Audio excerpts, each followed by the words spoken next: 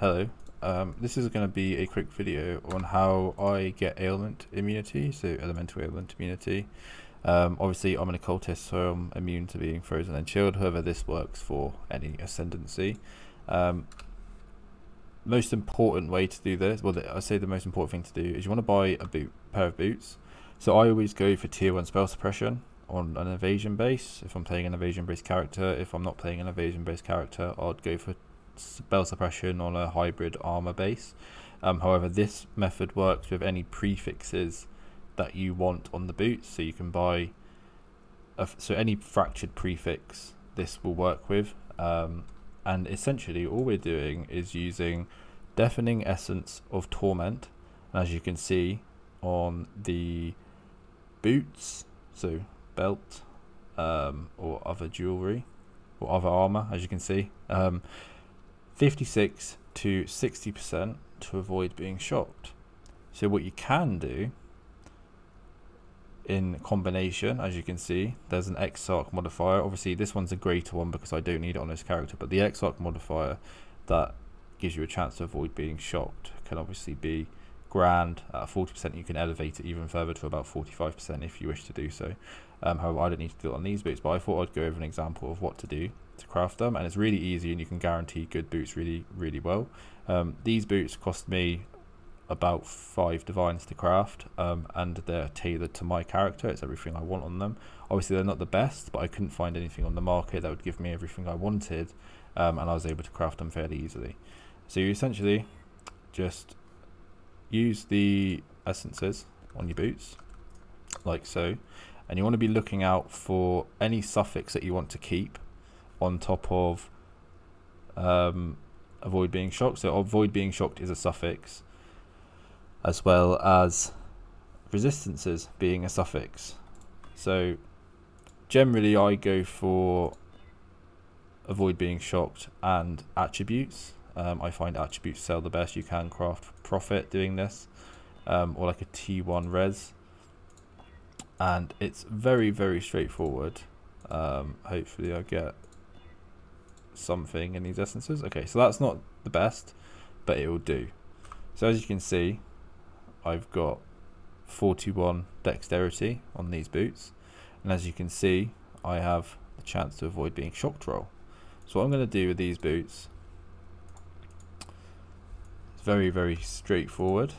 You go to the crafting bench, you craft suffixes cannot be changed, okay, because we are saving the suffixes. So we are saving the dexterity and we're saving the chance to avoid being shocked, and obviously spell suppression is a suffix, so we've got 3 suffixes full. You then want to get a Veiled Chaos Orb or an Aisling if you don't have one. I'll be back in a second when I have a Veiled Chaos Orb. Okay, so I'm back with the Veiled Chaos Orb. Slight oversight there.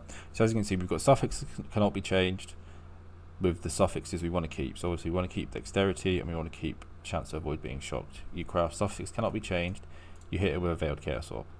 As you can see, okay, this is like the best possible outcome. I did not expect that. I Veiled Chaos Orbed it, and the Veiled Chaos Orb has hit tier 1 knife. Of course it happens.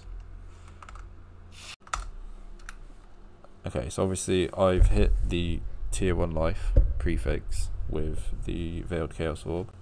You want to go to the crafting bench, you want to craft mana. This is obviously to keep a prefix open, so you could craft life if you didn't hit that prefix.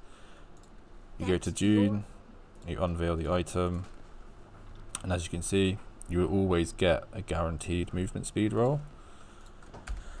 And as you can see, we've got a pair of boots with 2 decent suffixes, an open prefix, so I can craft anything. I can craft hybrid onto these, so because it's an evasion base, I will just craft hybrid armor and evasion. I'll just get a percentage evasion, even better. As you can see, I spent about 4 divines crafting these boots, and then what you want to do is go into your exotic tab. I've got some greater ones, maybe I'll hit it in this, and you just keep rolling until you get avoid being shocked. So this is 37 to 38, so obviously it's not going to give me full immunity. However, if I was rolling these with grand, on top of the suffix, I can easily get a total of 100% shock avoidance. We then combine this with the Storm Shroud. So as you can see, this Storm Shroud is a pretty good one. Obviously, you're just buying it for the duel. Modifiers to chance to avoid being shocked apply to all elemental ailments. So with this duel and these boots, you have 100% elemental ailment immunity. Now these boots are pretty good. They've got movement speed, obviously. They've got an attribute, they've got spell suppression, and they've got tier 1 life. These boots are really good. I'm actually going to replace the boots that I have with these, but that was unexpected. But as you can see, it's really straightforward, and you can create really nice pairs of boots. Another thing as well, you can unveil the onslaught on kill. I haven't unveiled it, but it is a possibility. And you can also brick your prefixes. So if you say I added 2 prefixes and I didn't add life with the veiled chaos, what would happen is you would have to start the process again. So you can get unlucky. However, I think it's about a 1 in 12 chance with the veiled chaos orb for that to happen. So most of the time it's going to be a pretty straightforward method. But that's how I get ailment immunity on all of my characters. I think this in combination with Storm Shroud is extremely powerful. So I thought I'd make a quick video on it. Thanks for watching, and remember to like and subscribe.